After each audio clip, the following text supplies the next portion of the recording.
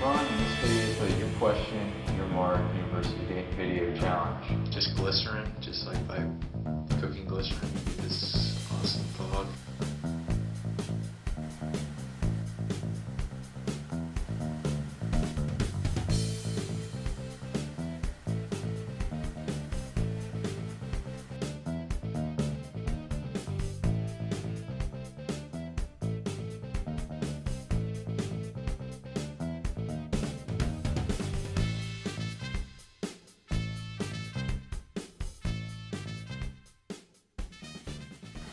I'm Andrew Braun, and this video is for the Your Question, Your Mark University of Dayton Video Challenge.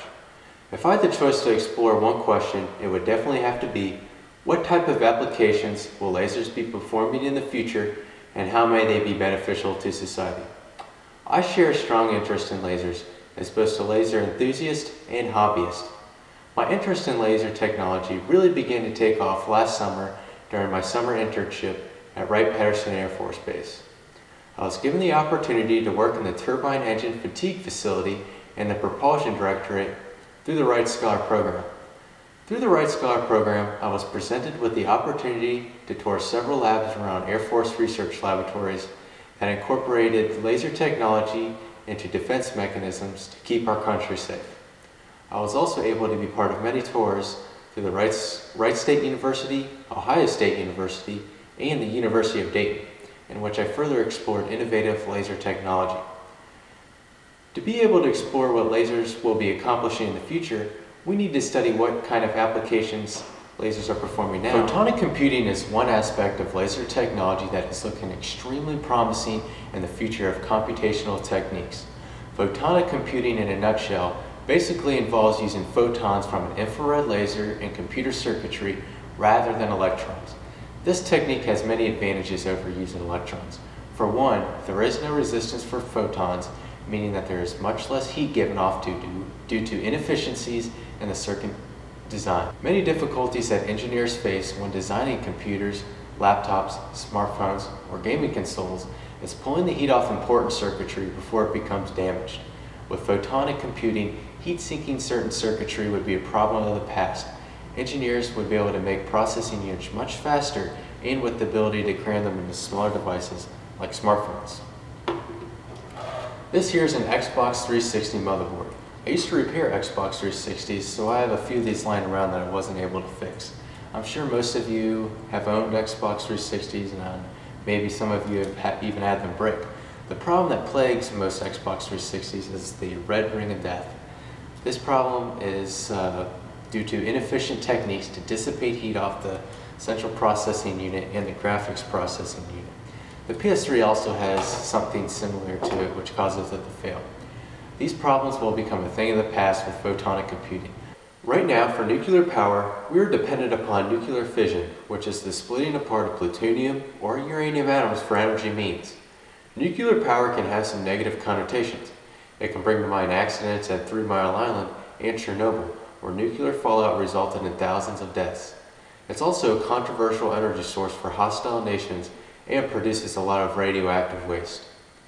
Fusion, however, is the opposite of fission. Instead of breaking atoms apart, fusion puts atoms together. Fusion also has many advantages over fission. There is little or no radiation given off during fusion, and it almost has zero radioactive waste.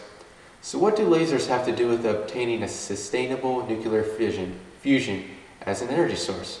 Well, right now at Livermore, California, scientists at the National Ignition Facility are using high-powered laser systems that span the building of several football fields to start a nuclear fusion reaction. By converging 192 separate beams of ultraviolet light equating to more than 1 million joules of energy on a single canister the size of a pencil eraser with hydrogen isotopes, deuterium and tritium, scientists are able to create fusion burn. Scientists hope one day sustainable fusion will be an energy source of the future. Lasers in many ways are helping to keep both our country and our soldiers safe. With hostile nations beginning to develop and test nuclear weapons, intercontinental ballistic missile defense is becoming a necessity for the security of our nation. Boeing has already begun to develop airborne laser labs to intercept these missiles and destroy them before they reach their destinations. So how does this work? To begin, there are 6 infrared sensors around the plane that detect what direction the missile is by its heat signature. The first laser fires that covers a wide view of the missile. Some of the light reflects back and is received by sensors on board the aircraft that gives us the aircraft, the location, altitude, destination, and speed of the missile. A second laser then fires, which gives a precise fixture on the missile. Finally, the laser cannon fires, which focuses most of its energy on the fuel tank of the missile, destroying it. I remember earlier that through the Wright Scholar Program that I was privileged to tour several labs around Air Force Research Laboratories.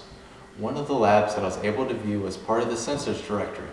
In this particular lab, they were developing laser defense systems for military aircraft that are used to deliver supplies in hostile areas.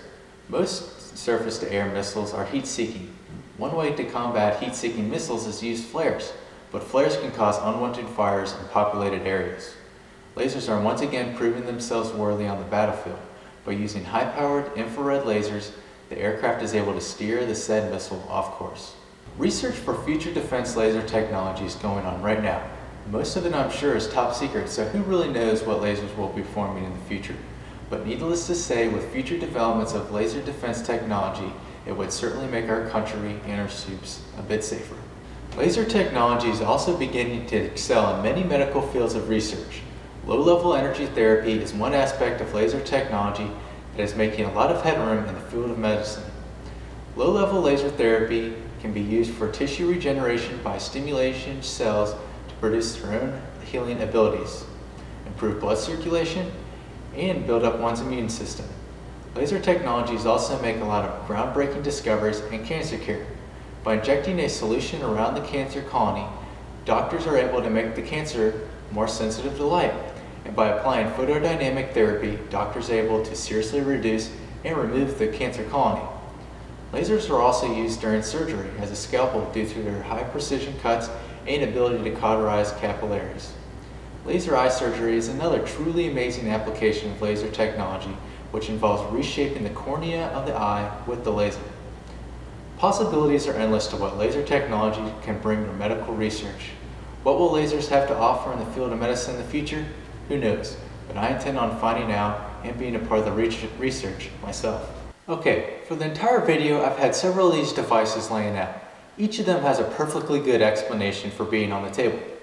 The Xbox 360 drive is here because I used to repair Xbox 360s.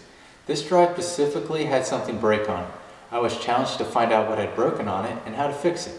However, during the investigation, instead of fixing the drive, I learned about the inner optics and how lasers read information off discs. The same thing happened with my PS3 Blu-ray drive.